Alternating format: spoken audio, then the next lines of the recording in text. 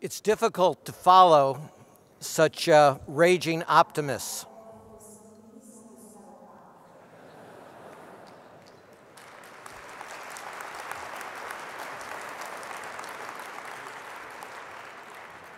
But I can assure you, it's actually far worse than they say.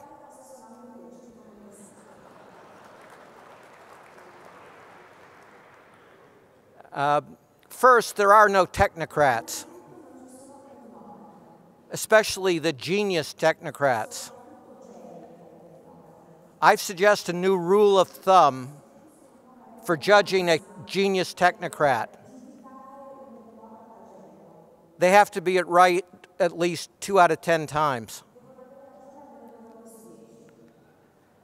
And there's not a single economist in Europe who calls himself a technocrat that could do the equivalent of making 2 penalty kicks out of 10.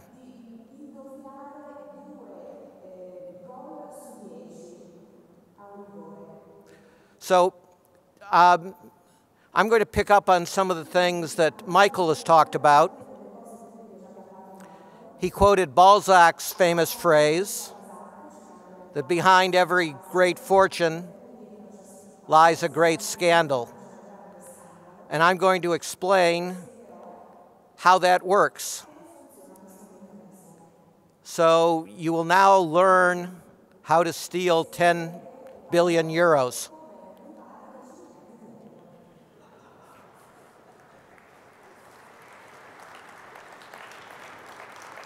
The purpose of this is not so that you will steal 10 billion euros. The purpose is so that you can be an intelligent lion, because they feed on sheep. All right. We've been asked to do our talks in 4 parts. So unlike Gaul, my speech is divided in 4 parts. This talk will be about why we suffer recurrent, intensifying financial crises. Then I'll explain how theoclassical economic dogma produces these disasters. The third part will be to explain why our response to the crisis has made it worse. And I actually will end on an optimistic note. The fourth part is how we have succeeded in some places at some times and why you can do the same. Part 1 sounds like one question. Why do we have recurrent, intensifying financial crises? But it's really 2 questions. The first one asks, what is the cause of these crises? The second one says, well, wait a minute, we keep on suffering crises. Why don't we learn the right lessons from these crises? So part 1 will focus on what caused the crises. Part 2 will focus on why ideology prevents us from learning the right lessons. Santayana's famous phrase, of course, is that those that forget the mistakes of the past are condemned to repeat them. But even if we remember the mistakes we've made, the new policy we pick could be another mistake. So part 3 discusses that in part. But part 4 says the real tragedy is when you forget the successes of the past. When you have something that you know works and that you refuse to use. Because as Michael said, there is not an economics textbook in the world that warns you that elite CEOs often become wealthy through fraud. And there is a primitive tribal taboo In economics, in English against using the 5-letter F word. Fraud. When I go to and talk to groups of economists who are traditional,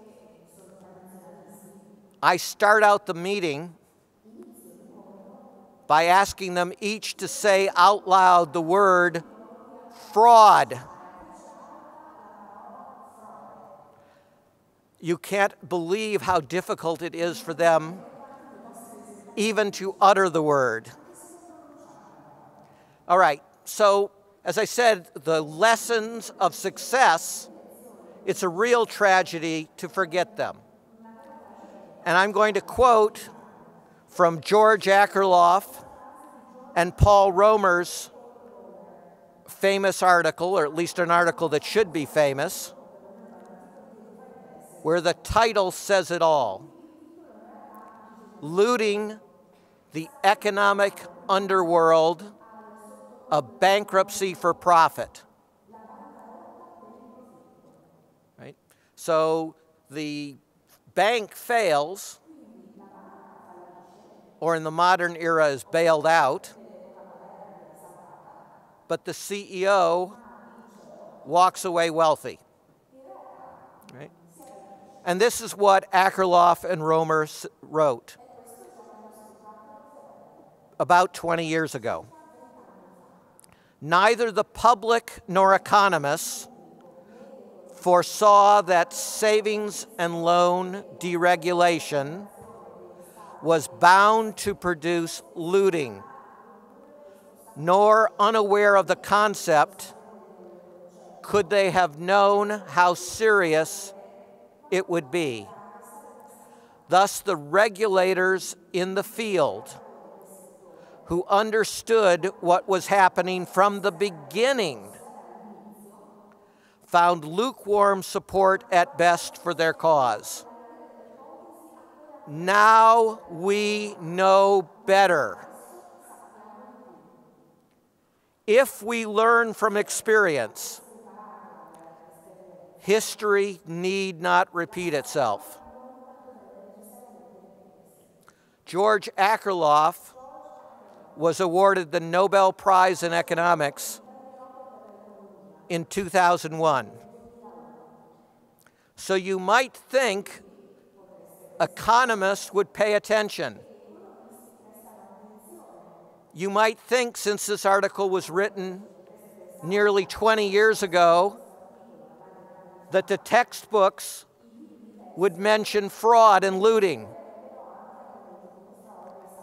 They don't just ignore everyone here. They ignore Nobel Prize winners in economics.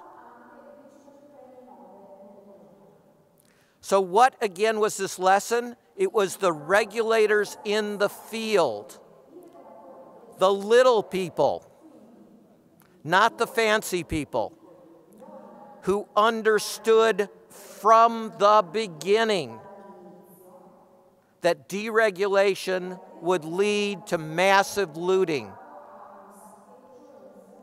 And it was the economists that ignored them. And after we had proven that it was fraud, after we had sent over 1,000 elite bankers and their cronies to prison, after a Nobel Prize winner warned about it, after all those things, they ignored it and produced crisis after crisis, including the one we experience now. So what did we know out of that savings and loan crisis that was widely described at the time as the worst financial scandal in U.S. history? And we have a history rich in scandal. Here is what the National Commission that investigated the causes of the crisis reported. The typical large failure grew at an extremely rapid rate, achieving high concentrations of assets in risky ventures. Every accounting trick available was used. Evidence of fraud was invariably present, as was the ability of the operators to milk the organization. That means to loot the organization. But speaking of milk,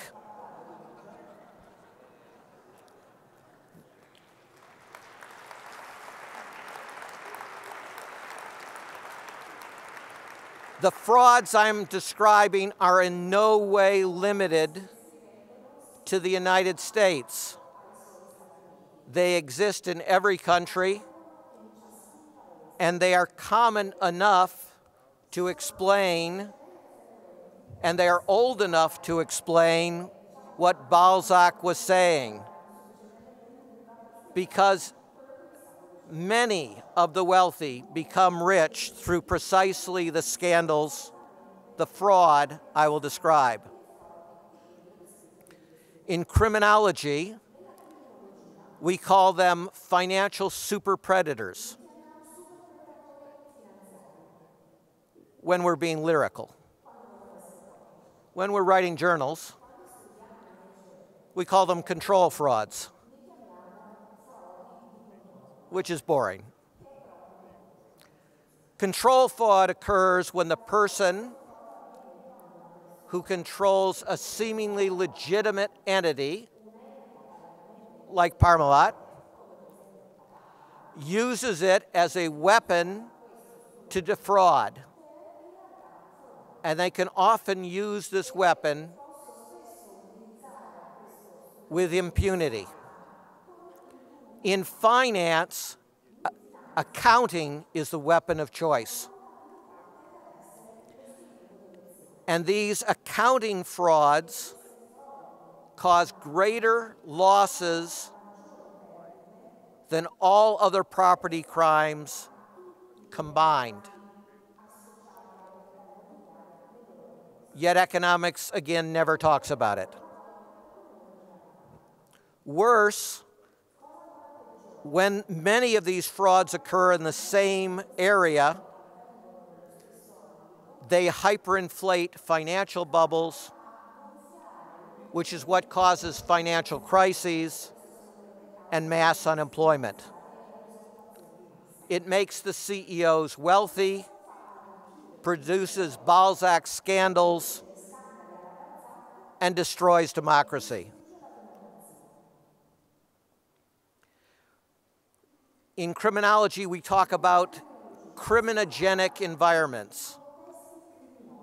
Long words, simple concept. When the incentives are extremely perverse, you will get widespread fraud. So what makes for perverse incentives? The ability to steal a lot of money and not go to prison and not having to live in disgrace. In practice, that means, in English, the 3 Ds: deregulation, desupervision, and de facto decriminalization. Deregulation, you get rid of the rules. Desupervision, any rules that remain, you don't enforce. Decriminalization, even if you sometimes sue them and get a fine, you don't put them in prison. So that's the first area, deregulation. The second area is executive compensation.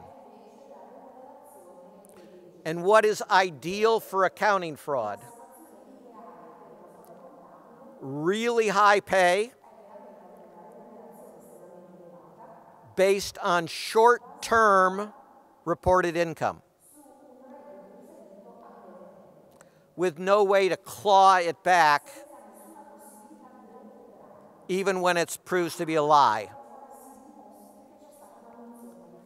Those are the most important, but it's also good if your assets don't have a readily verifiable market value, because then it's easy to inflate the asset prices and it's easy to hide the real losses.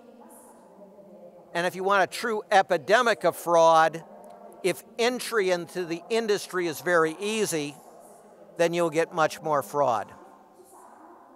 So this is what you were waiting for, at least from me. This is the recipe. Only 4 ingredients that bankers in many parts of the world use to become billionaires. And again, it's one that Akerlof and Romer agreed with. So, first ingredient, grow massively. 2, by making really, really crappy loans, but at a high interest rate. Third ingredient, extreme leverage. That just means a lot of corporate debt. Fourth ingredient, set aside virtually no loss reserves for the massive losses that will be coming. By the way, in Europe, this last ingredient is mandated by international accounting rules, which are incredibly fraud-friendly. And everybody knows that in accounting, and nobody has changed it. Right? If you do these 4 things, you are mathematically guaranteed to report record short-term income. This is why Akerlof and Romer referred to it as a sure thing. It's guaranteed. There are actually 3 sure things. The bank will report record profits. The profits, of course, are fictional. The CEO will promptly become wealthy.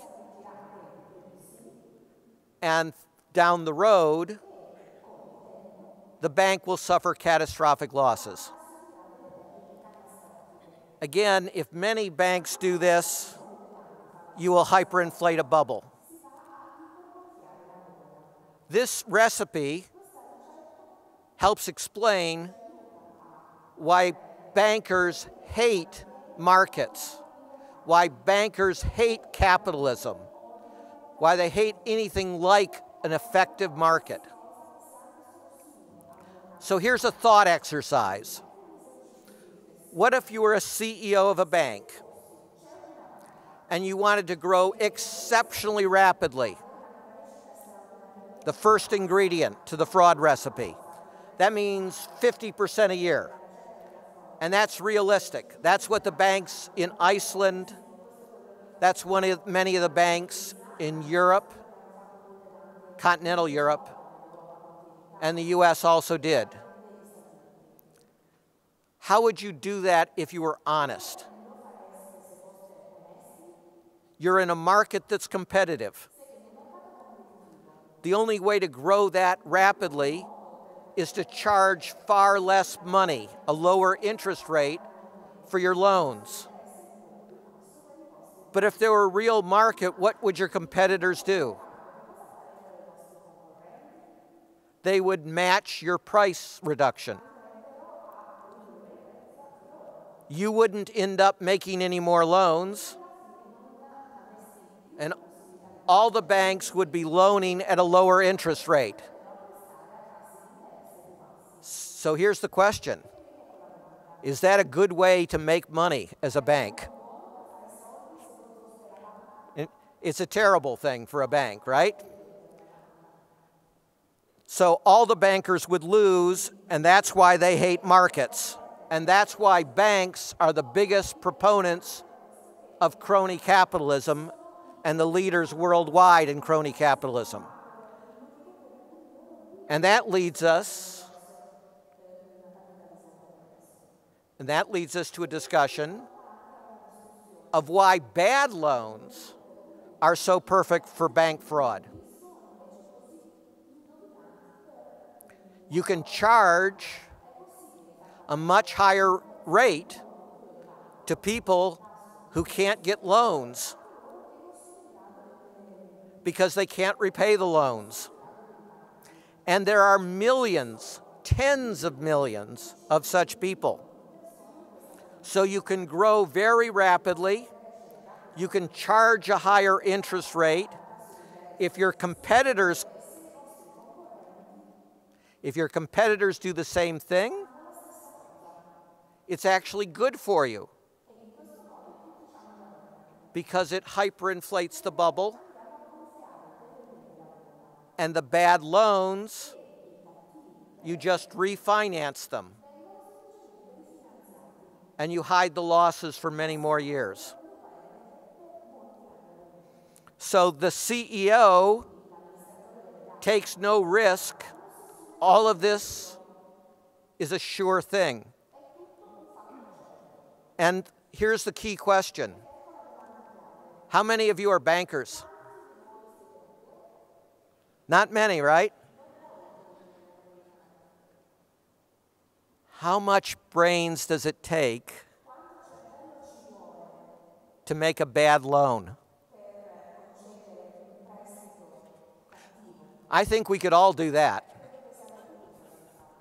So all the mediocre bankers have no way to make money with honest competition, but they have a sure thing if they're willing to follow the fraud recipe. I'm now going to quote from the person, the economist, who led the national investigation of the savings and loan crisis. And he called this dynamic I've just explained the ultimate perverse incentive. So this is what he said. Accounting abuses also provided the ultimate perverse incentive. It paid to seek out bad loans because only those who had no intention of repaying would be willing to offer the high loan fees and interest required for the best looting. It was rational for operators, that's CEOs, to drive their banks ever deeper into insolvency as they looted them. That is how crazy a world that theoclassical economics has built, where the best way, the surest way to become wealthy as a bank CEO is to make the worst possible loans. And to make so many bad loans, they have to gut the underwriting process. Underwriting is what an honest bank does to make sure that it's going to get repaid. But if you want to make bad loans, you have to get rid of your effective underwriting.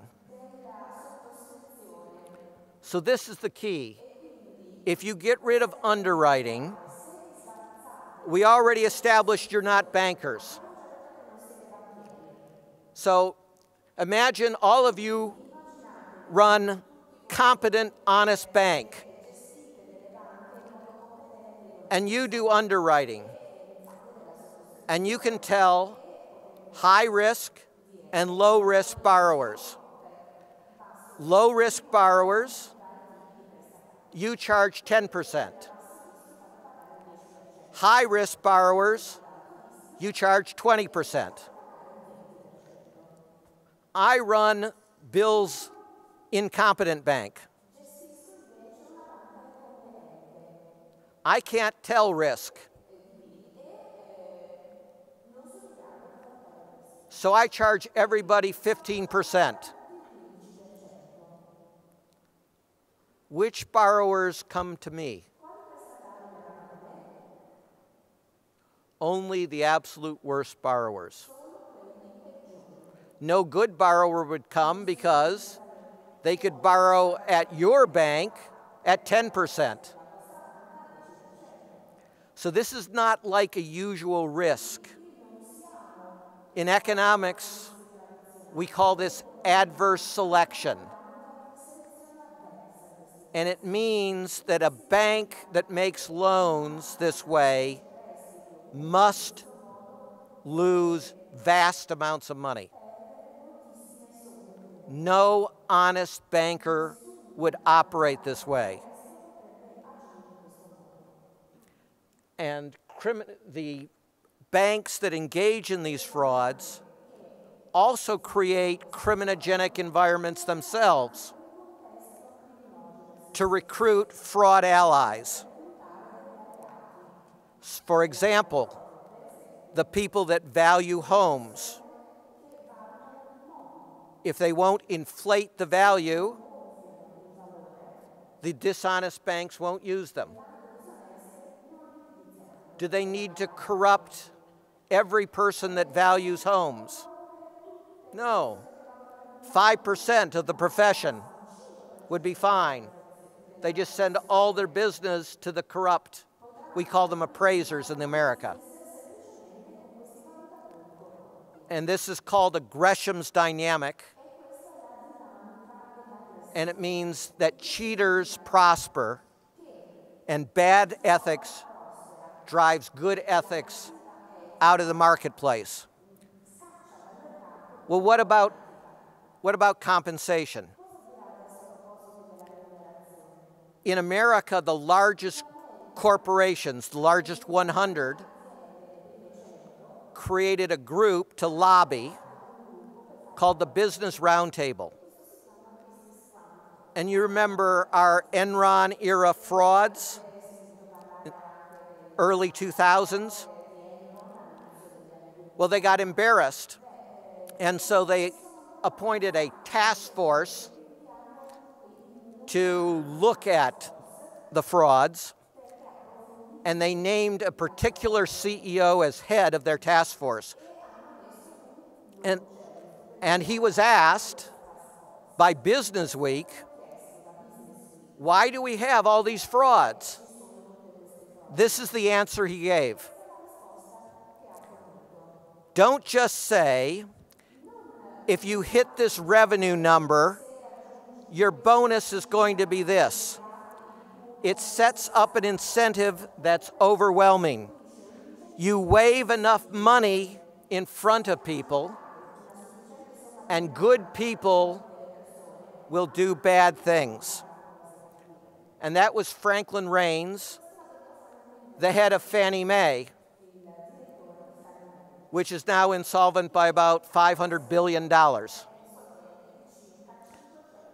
How did Frank Raines know about this perverse incentive? Because he used it at Fannie Mae to produce the frauds that made him wealthy. How about Ireland?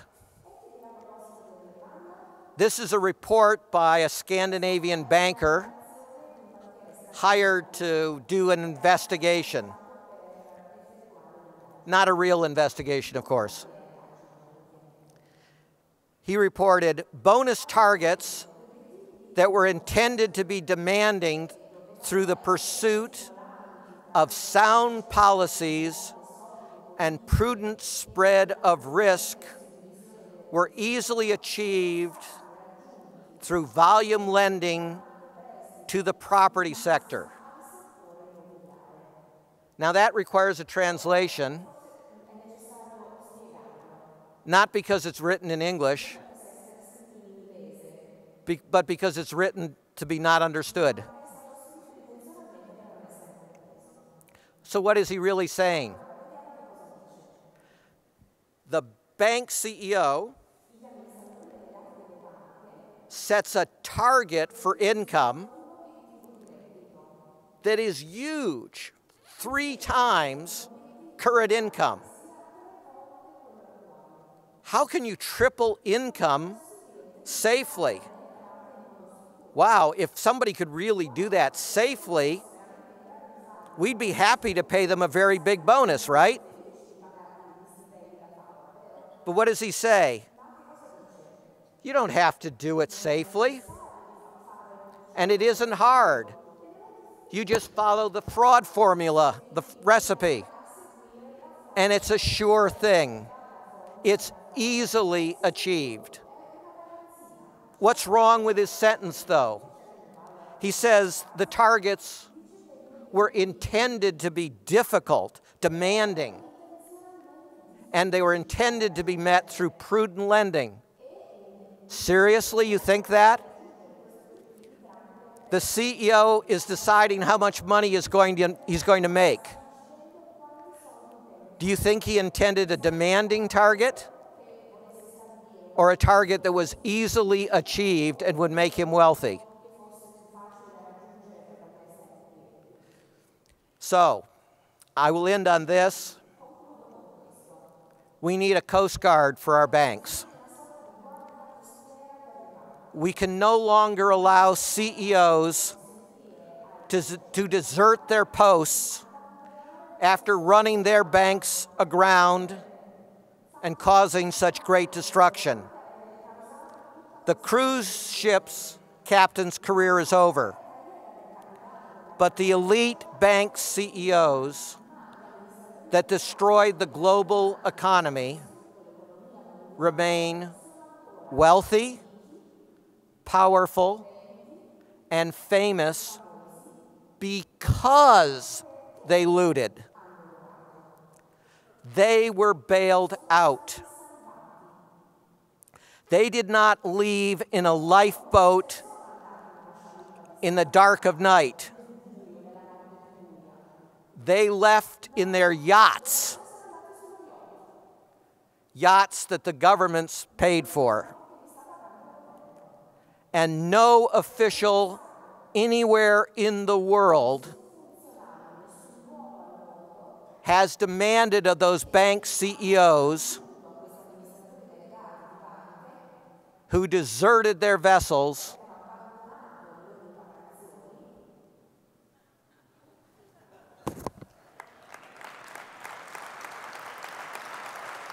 Grazie.